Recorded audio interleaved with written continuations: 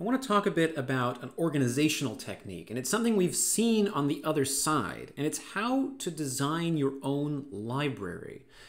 So we've already used libraries. We've seen things like the C standard library, how we can use ctype.h, and we might know that one of the reasons we design functions for things is so that we can reuse them. So for example, earlier in the course, we wrote this function sum of squares. And here's its formal specification, sum of squares. It computes something, it takes a particular parameter, it returns some value, and there's the implementation. And I mentioned one of the great things about functions is that once you get one working, you can use it forever. But maybe every time I use the function, I don't want to have to keep copying and pasting it around because, for example, what happens if it changes? And then I have to change it in lots and lots of different places. And it's a bit cluttered. It's weird to have to keep everything in one long file. If I'm writing thousands and thousands of lines of code, I don't want to have to pack everything into one massive file. It would be nice to be able to reuse functions in a more modular way, but also just to be able to keep my code organized, to split it up into multiple pieces. Maybe to group pieces of code by their purpose. So what I have here is a main function that calls those two functions, and we can try it out. So I've got a function for summing squares. I've got a function for computing a power. We've obviously had more than enough of our fill of how to compute powers with functions. So I run it, it takes the sum of squares up to 30 and it comes out as 4 like the sum of squares up to 4 comes out as 30 like we expect it to. The power 3 to the 8 comes out to be 6561. And we'll notice, as in previous examples, in my compute power function, I take as my, I guess I should change that. My base should be a double. I can compute anything to a power, but I can only use powers that themselves are integers. And so it's a bit of a mock-up. It doesn't make much of a difference. I think the function might actually have another issue there. If exponent is less than 0, return 0. I guess maybe this is going to prove the point that if my function needs to be changed, if I have to fix a bug, it's sort of nice that if I have the function in only one place to fix the bug in only one place. Okay, so let's just make sure that still works. Now, the actual point of the video is how can we split our code among multiple files? And then how can we do that sustainably? How could I package up my code into a library where I could include that library anytime I want, from now until the end of time? So the first thing is, what I could do is make two files, two .c files. I'm going to pull these functions out of my first file here. I'm just going to remove them. I've created this file called mylibrary.c, and I'm actually going to go and replace the implementations because I've made a change there to fix a bug. Okay, so I've got mylibrary.c, that's a collection of functions, and over here I have a program that wants to use those functions. Okay, first thing, I am allowed, if I want to add more than one .c file to my command line. But you might notice if I do that, I have some trouble. It gives me these warnings. We know already that it's not the end of the world if I get warnings, but if I try running the code, so the functions are no longer in the same file as main. If I try running the code, I get an incorrect result, and that's no good. It's interesting to see, though, that I did get the correct result on one function, but something went horribly wrong in the other function. What's actually happening here is that if I use two .c files in my command line, the compiler does compile both of them and tries to combine them together. But it still reads only one file at a time. And so these warnings it's giving are it telling me, okay, you're calling a function called compute power. But in this file, I've never seen a function called compute power. I have no idea what that is.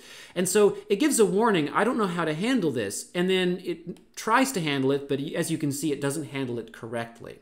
So the next step on the road to splitting your code into multiple files is, if you use functions that are in a different file, the function itself can be in the other file, but you still have to declare the function in the file that you use it. So what I want here is to add a function declaration. You might remember those from a few weeks ago. For every function that I use that isn't included in the file with main, I want to add a function declaration to the file that contains main. So I'll do this. And remember that a function declaration is the function signature followed by a semicolon.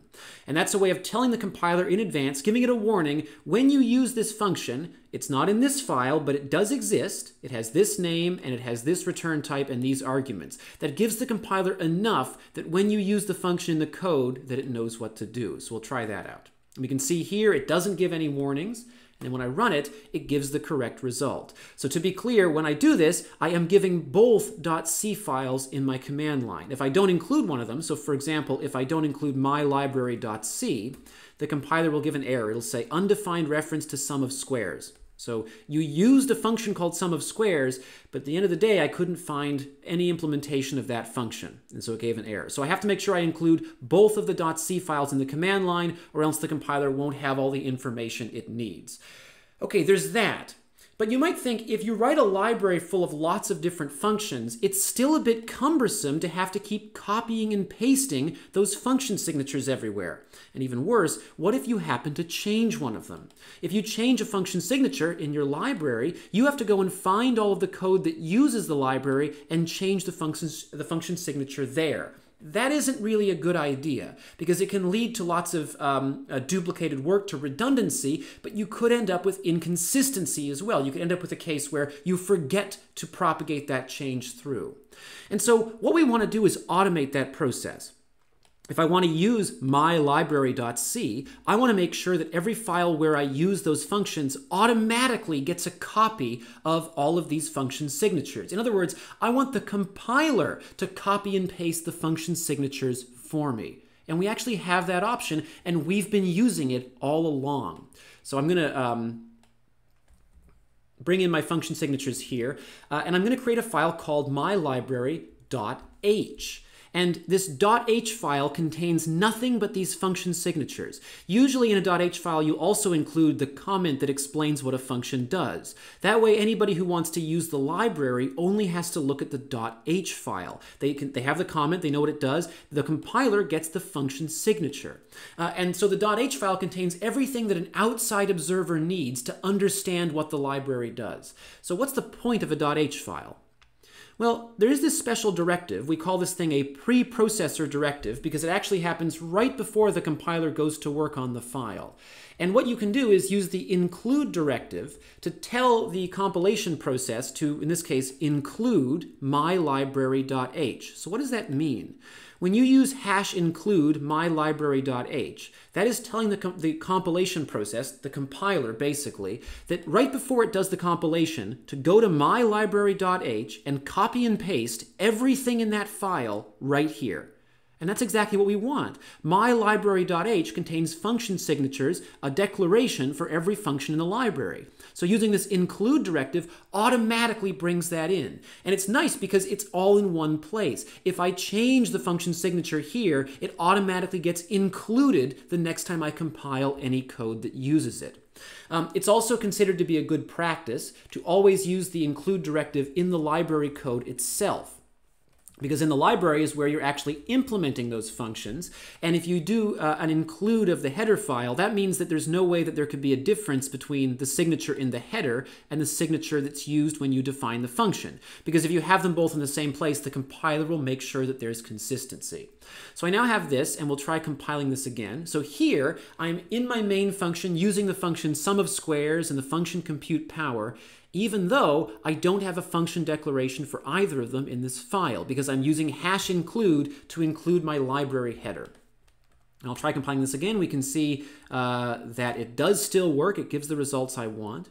Another key thing to understand, when you compile code that uses libraries and header files, .h, you never put the .h file in the compile command line itself. You only give the files with actual C code, the .c files. The .h file is just a convenient way of storing a bunch of function declarations. Another thing that's very important is that as a result, we shouldn't be putting actual code in a .h file. Only declarations, the kinds of things we're going to copy and paste around our program. The actual code should always live in a .c file. So here I have the function definition of the sum of squares function, and here I just have a declaration. And this declaration is the thing that gets automatically copied and pasted every time I use the hash include of my library. And the reason we need this is because starting in the labs, right after the midterm, and with assignment number 4, we are going to be working with making our own libraries. We're going to stop writing code files that have main in them. We're just going to work on writing functions that can be used by main functions defined by other people.